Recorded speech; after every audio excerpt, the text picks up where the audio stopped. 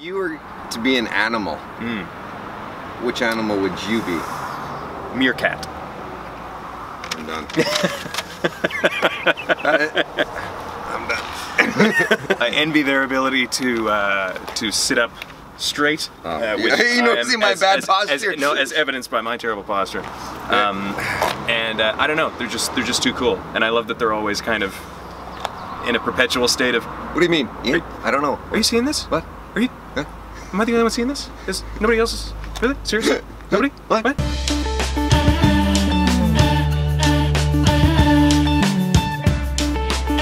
Could have chosen great white shark, a bear, lion.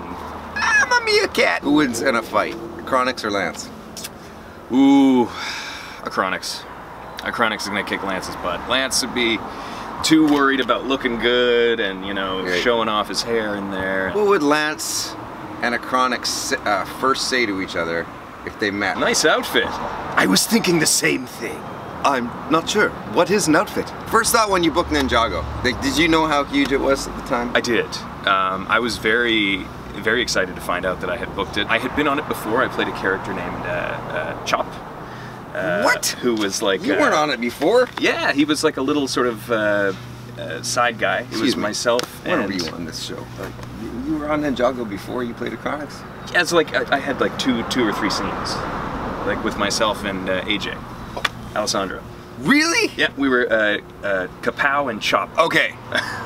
That just got the Ninjago people excited because they wouldn't have known that, because I didn't even know that. Yeah. Did you record with the cast, or do you guys just do this separately? I did occasionally record with the cast, although we did do a fair bit where it was just myself and AJ. I don't know what I was doing. Really? Yeah. Okay, but cool. he was more kind of up here, kind of one of these sort of guys. Okay, let's retract this question.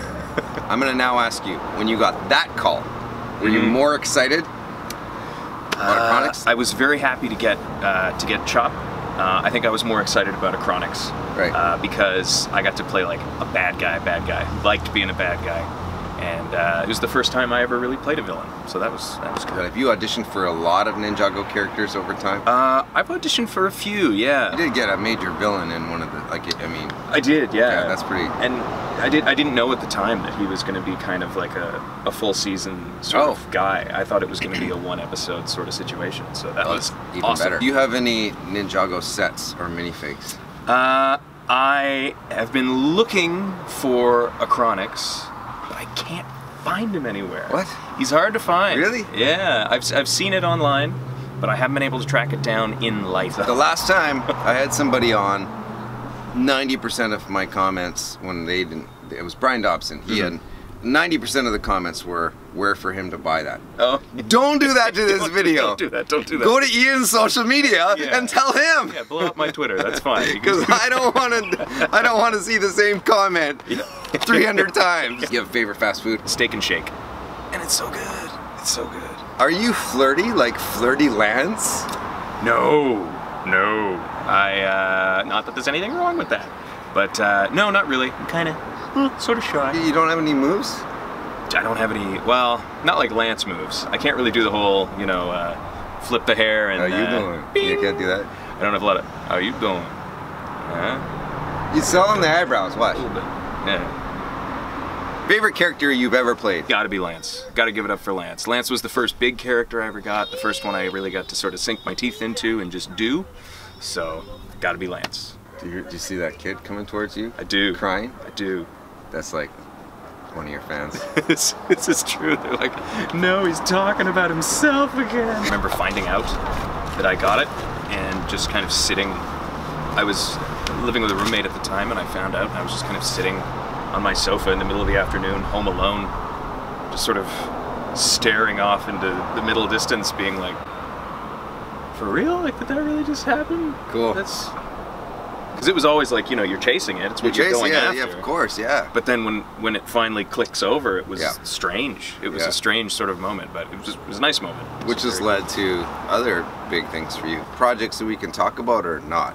Like upcoming stuff? Yeah. Littlest Pet Shop. I'm Mitchell, the snail. Mitchell's, he's sort of like a sycophantic, like... How'd you get into voice acting? So I went through theater school and then came out to Vancouver with a bunch of people.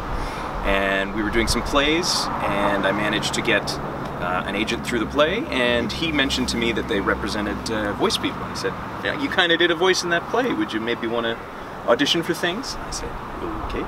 So you didn't pursue this from the get-go? It wasn't something you even probably considered? No, I mean, and I've always loved animation, and I've always done voices in cartoons. I mean, I was one of the only kids in my elementary school when South Park came out that was allowed to watch it.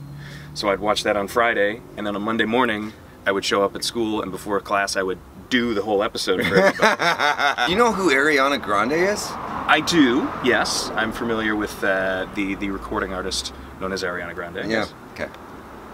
That's, yep.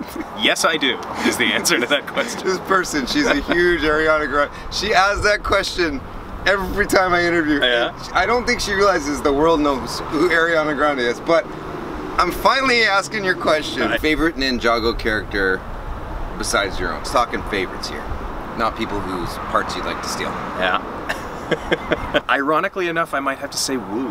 Yeah, Wu's a Dig Wu. I always liked I was a big fan of like martial arts movies and stuff growing up.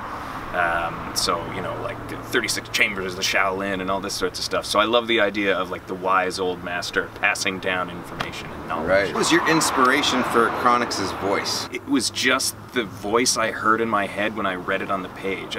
I got this sense of someone who was trying to sound scarier than they actually were. Right. To sort of almost put forward this idea of being menacing. Well, let's be honest though too, you aged him up from your own age a little bit. Like he sounds older. Yeah, I had to sort of put a little gravel into him and a little bit of world weariness. What does Ian want out of life? I want to feel like I took advantage of it. That's what I want out of life. I want to feel like when there were opportunities, I went after them. Right. And I want to feel like when there was moments to relax, I relaxed. When there were moments to work hard, I worked hard. And yeah, I just want to feel like I did everything I could with it. What's some things that you really like to do? Some things I really like to do, I read a lot, which is interesting to say, like, okay, get out there and do stuff, but also sit still and read. I've gotten more into sort of like doing long walks, where I'll just sort of walk for like 3.5 hours or something like that. I really quite enjoy that. So you read by yourself? Yes. And go for long walks on the beach by yourself? Yes. Walking around the city going, how you doing? And then if it doesn't work out well, I start speed walking. And clenching. Yes, exactly. Check this out. I must clench. Maintaining posture. How are you doing? Clenching. Oh, clenching, clenching. What would Lance do if he could change time? I think Lance would put himself in all sorts of movies. You know, he got to do the Golden Castle, but it didn't turn out quite the way he wanted it to, so he might go back and try and fix some of those embarrassing moments that he had on set. Have you watched all of the Lego Nexo Knights? I have, yeah. Okay. Do you own any of those sets of minifigs? I do. I have Lance's horse that transforms into the car, and I've got his power armor set. There's shows that we as voice actors would love to get on. Yeah. And I'm just gonna say something right now, okay, without giving anything away. Mm-hmm. Ian has booked the role on a show.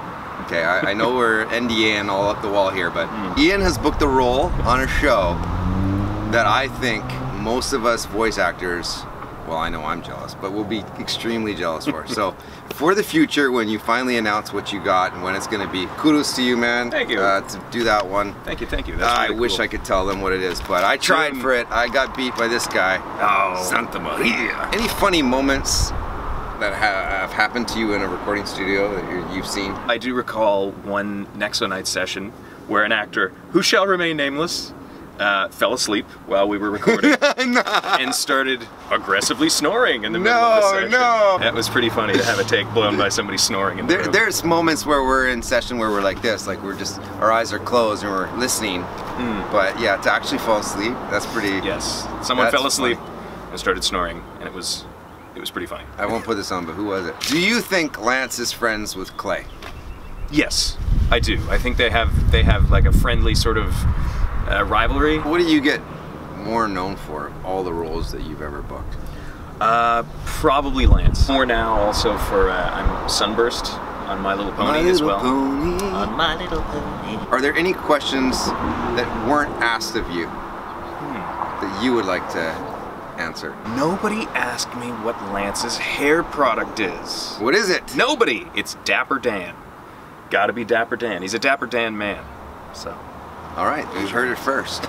Is there anything you want to say to our friendly fans here on my channel before we say goodbye? I just want to say thank you so much to all of you guys and gals for letting me, you know, be a part of such a cool fandom and such a cool series of shows.